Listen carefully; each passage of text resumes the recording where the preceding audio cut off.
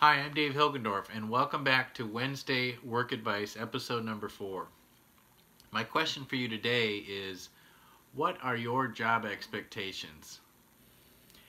This time of year is a time of year when I typically sit down with my boss and we review my performance from the previous year, and we talk about expectations. What are expectations for the new year? What are the goals? What's going to define success at the end of this year? And for many of us, we do that for ourselves personally too this time of year. We set goals for ourselves. Expectations, you might say.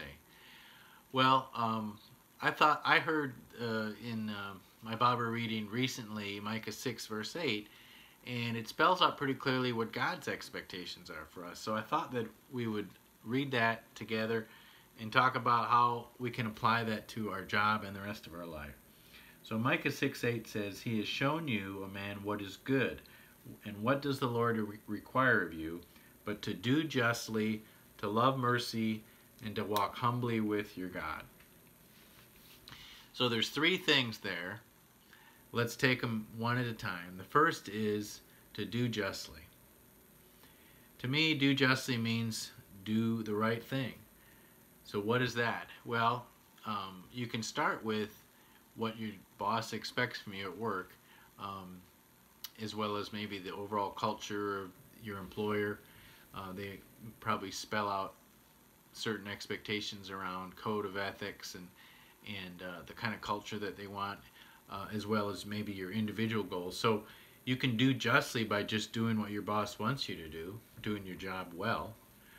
But fortunately, as Christians, we don't have to just rely on that. We get all sorts of great advice from God through His Word on how He wants us to act, both in general as well as at our job. And in my book, Jesus is at Work, and the videos that are available based on that, we go into a lot of detail about what are God's assignments for us at our work, and that's all part of doing justly, I think. So then let's look at the second one, love mercy. I think it's interesting that it didn't just say to be merciful, but it actually said to love mercy. Do justly, but love mercy. So it kind of gives you a sense of the priority and the importance of mercy. And it shouldn't be a surprise to us. I mean, God is such a merciful God.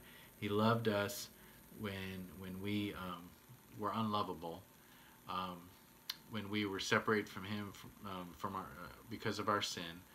And He showed mercy to us, and that's just the kind of God He is, and He wants us to share that same kind of mercy with others, and we can certainly apply that at work. I mean, there's so many opportunities at work to give someone the benefit of the doubt, maybe cut someone some slack, especially when maybe others are not, because a lot of times expectations are pretty high at work.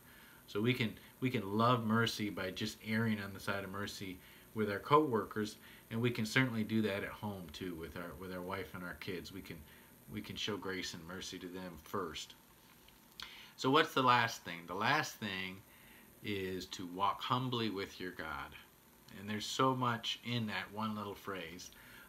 Just first of all, just the idea of walking implies a daily, regular, all day long kind of